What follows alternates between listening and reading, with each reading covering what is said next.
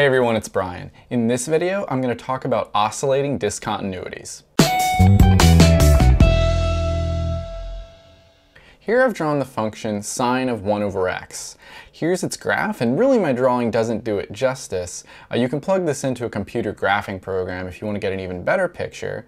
So I've really narrowed in on this graph, and this is just the interval -0.5 to 0.5. And you can see what happens in the middle here. It sort of does this rapid up and down motion, this rapid oscillation. And this is an example of an oscillating discontinuity. This is what a graphical representation of this type of discontinuity is.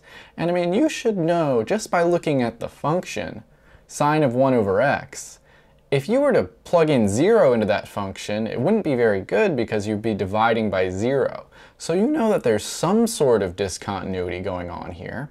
But it's unlike the other discontinuities because this discontinuity is not removable. There's no way to remove this discontinuity. It's not a jump discontinuity because this isn't a piecewise function or any kind of function with a jump in it.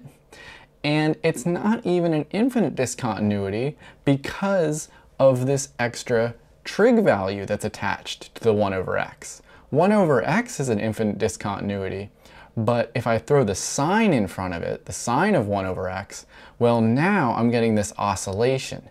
So let's find out why this is. Here I've listed a number of values of sine of 1 over x approaching 0 from the left and from the right side. So if you look at this table I've drawn here, this first row represents us approaching 0 from the left side, and the second table is us approaching 0 from the right side. So these first row, you can see what happens. If I plug in -0.9, and I've rounded these values a little bit, I'm getting -0.896, okay. If I plug in -0.5, getting closer to 0 from the left side, I'm getting -0.909, so in other words, the value dropped. But if I plug in -0.4, I get -0.58. Well, that's an increase. Now I'm starting to go back up with the values. And you can see as I plug in numbers closer to 0, I start getting more positive with my values and then more negative with my values. It looks like this limit isn't actually approaching anything.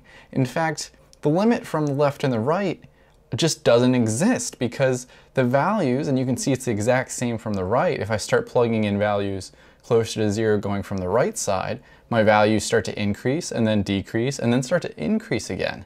This is a type of oscillation, an oscillating discontinuity.